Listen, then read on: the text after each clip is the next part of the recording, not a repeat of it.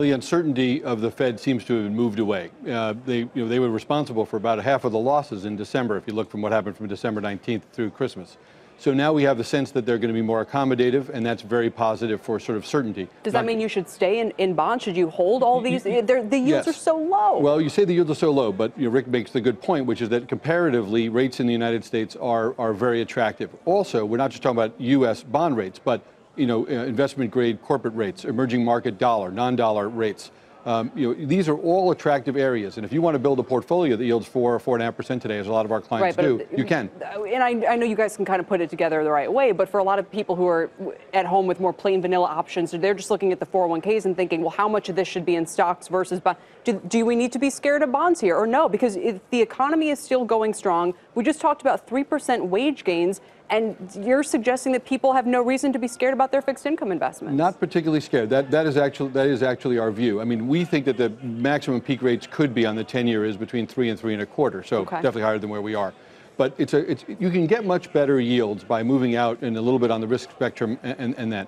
This is very bullish for equities. And we just added today, matter of fact, an exposure to Asian equities, which have been down 16% over the course of the last 12 months. And we want to see our clients really move their portfolios into emerging markets now. Let me bring in Bob Pisani here, Bob, because now with the Fed having set this up for, I mean, you could argue the rest of the year unless the data really starts to jump. That means for the market's attention, it turns to earnings, doesn't it?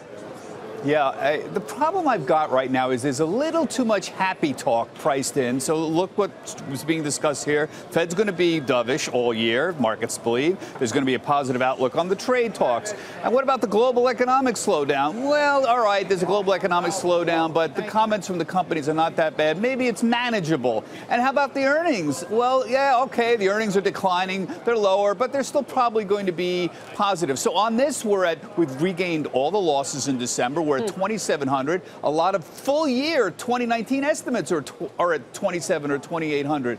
16 times forward earnings? That sounds like a nice number if you have 10% earnings growth. But we're talking about 0 to 5% earnings growth. You see what I mean, Kelly? There's a lot of happy talk in here. There is, Rick. So final comment before we go then. David just mentioned he thinks the 10-year yield could still go up to 3 or 3.25%. Is the market anywhere near that anymore, or has it completely thrown in the towel?